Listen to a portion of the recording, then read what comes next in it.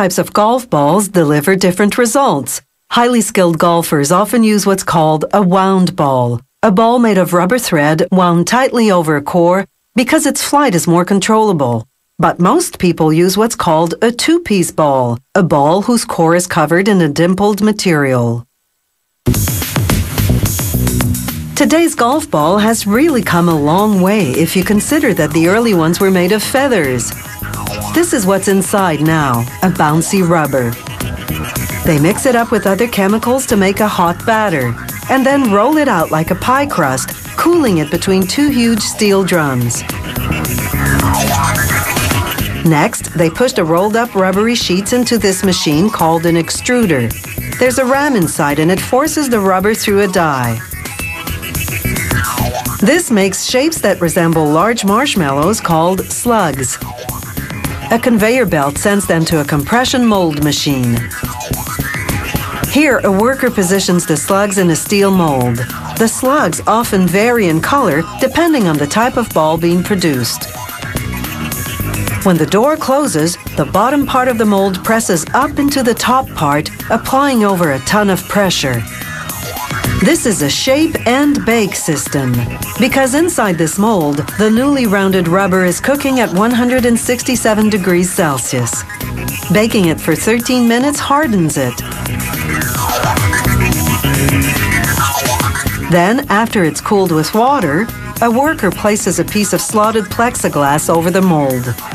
This holds down the leftover trimmings so that only the ball shapes get picked up by the vacuum. He peels off the excess rubber for recycling later. The marshmallow-shaped slugs have now been transformed into a solid golf ball core.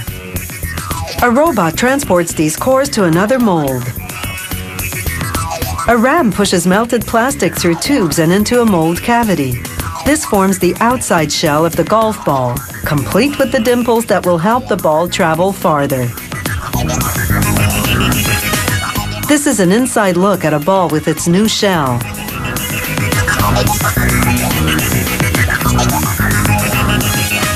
This injection molding system generates 4 dozen golf balls every minute.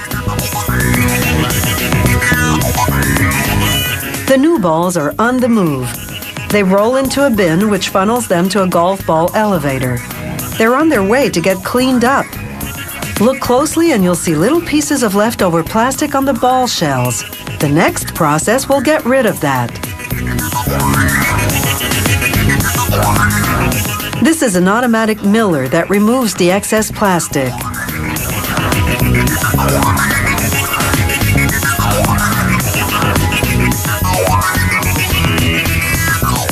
This is a golf ball before milling.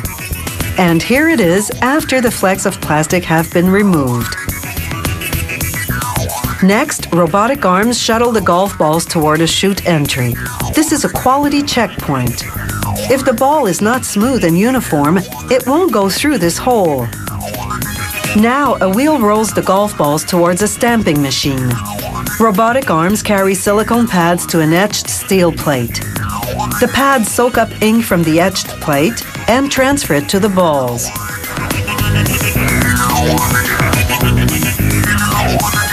The pads brand each ball with a player number, the company name, and the model type. Then beams of ultraviolet light harden the ink.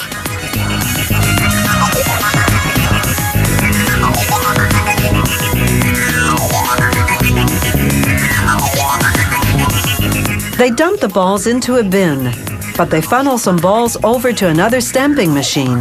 This one does custom logoing. Now that's a stamp of approval. Next, an automated machine sprays the balls with polyurethane while they rotate atop spindles. The polyurethane protects the ink logos that have been stamped on the balls.